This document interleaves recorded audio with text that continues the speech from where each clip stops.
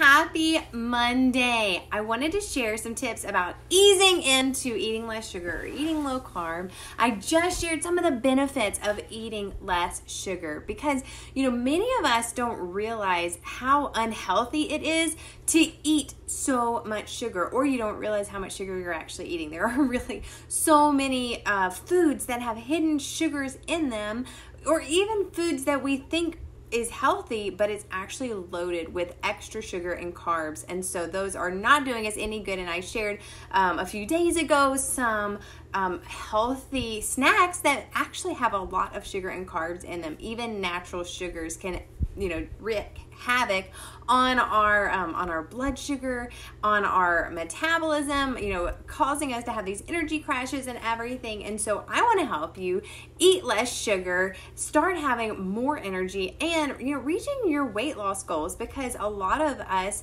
want to look and feel our best. And sometimes that starts with just making some simple swaps. And so a lot of what I share are simple swaps for busy moms that anyone can do. So tonight I am sharing 3 different tips to help you ease into eating low carb.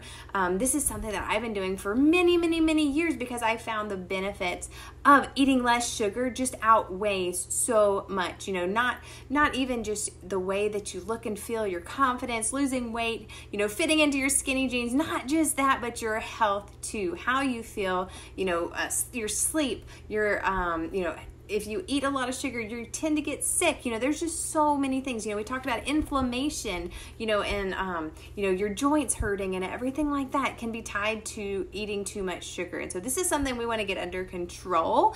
And like I said, it can be as simple as some swaps, some simple healthy swaps so that you can eat less sugar every single day, because your success is found in your daily habit. It's those 1% changes that add up over time, and that is where you are going to find your success. And so we're going to share 3 simple tips. So the first thing is, this is how I got started, is I started with 1 meal a day. And I was like, listen, if I can make 1 meal a day low carb, then I know that at least for that meal, I'm going to, have the healthy protein. I'm going to have a healthy fat. I'm going to eat, green vegetables, low carb vegetables, and get that fiber that keeps me full. And so I'm going to make that 1 meal a day, and then I can figure out the rest and build around that. But if I start with 1 meal a day, I know that I can do that every single day, and it's not overwhelming and it's not confusing, and I can stick to that, right? Because that's why most people give up,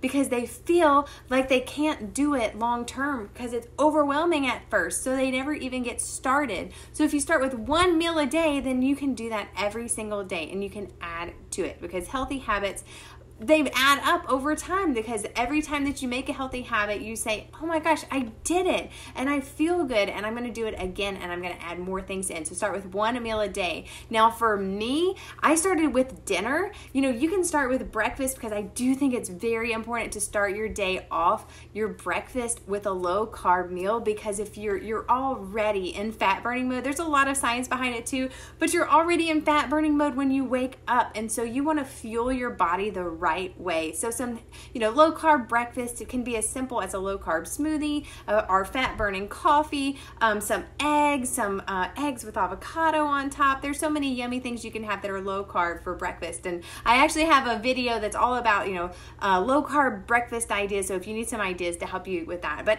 pick with 1 meal a day, start with that, fuel your body the right way, and it will help you make healthy choices long term, because you'll add on top of that, because you're like, I did it, I feel good, I can do lunch tomorrow. Okay, so the second thing is to switch out your sugary drinks. Now, full honesty here. This is something that I learned a long time ago, that you should not be drinking your calories. And so that's something that I avoided forever, but I didn't make the healthiest decision, because I started drinking sugar-free drinks that were filled with aspartame, which honestly is probably worse than sugar, because aspartame, there's so much that it's tied to, like, that it could be causing cancer and different things like that. So once I finally heard the truth about even sugar-free drinks, I learned that, wow, there's actually some sugar-free sugar alternatives, sugar-free options that are actually healthy. And so I went from,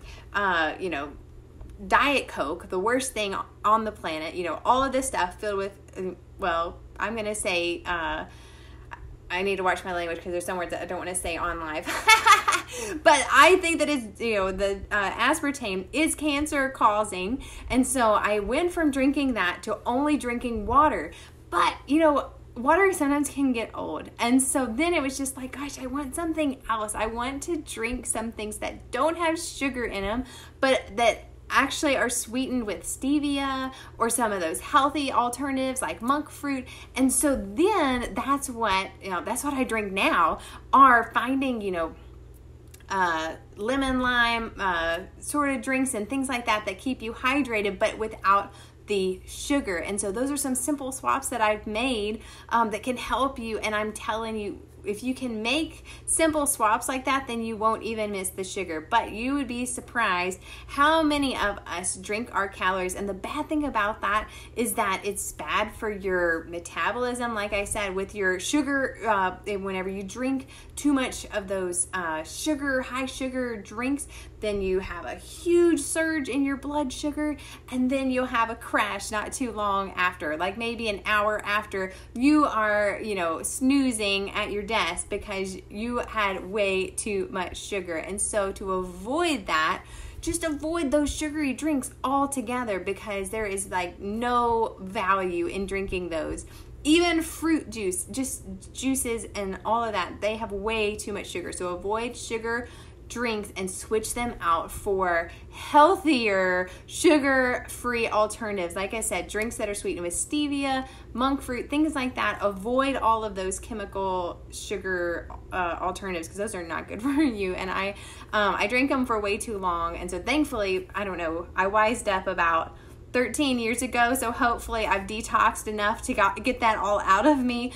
But I went from being addicted to Diet Coke to, thankfully, now I can say that I haven't touched that stuff in a very, very, very long time.